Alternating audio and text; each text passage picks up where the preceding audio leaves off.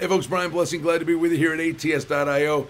It's a PGA Tour event, but it's an alternate field event, the Puerto Rico Open. We have the WGC event that's being played at Bradenton, Florida, so the top 64 in the world, they're there. Somebody's going to cash a nice number here, and they're going to pick up 300 FedEx Cup points for the win. It's the Puerto Rico Open, and we're looking at a course, par 72, 7,506 yards, the Grand Reserve Country Club. The story of this tournament is that 8 of the last 12 winners have made this their first PGA Tour win. Now, what they're going to do is throw the top 10 from the Korn Ferry Tour an exemption to get into this event. And believe me, the guys on the Korn Ferry Tour can play, and someone's going to, find themselves in a real happy spot at the end of this weekend. Now, there are some named players that are here that have an opportunity to get the win.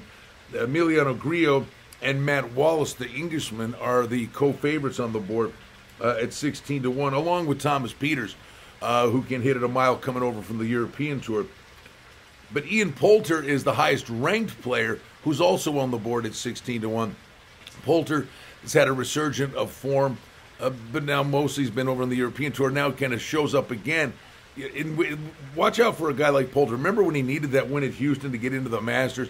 And when he has an opportunity, Poulter can kick the door down. Poulter's actually pretty interesting on the board at 16-1. Ben On's on the board at 20-1.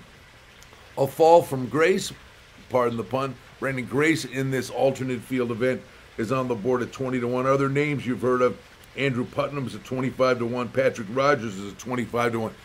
A guy who I think is in decent form at the moment you could take a look at is Tom Lewis is on the board at 25-1.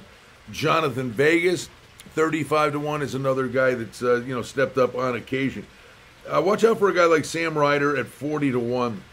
But the one name that's popped up on the California circuit a little bit of late, and it's like out of nowhere, but you saw his name, and don't forget the player's form. It's those 3 to 5 week form cycles.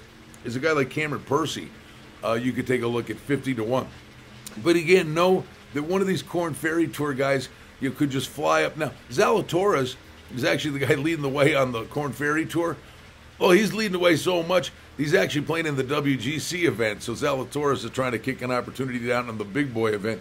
But this alternate field event, again, so many times we see a first-time PGA Tour winner here.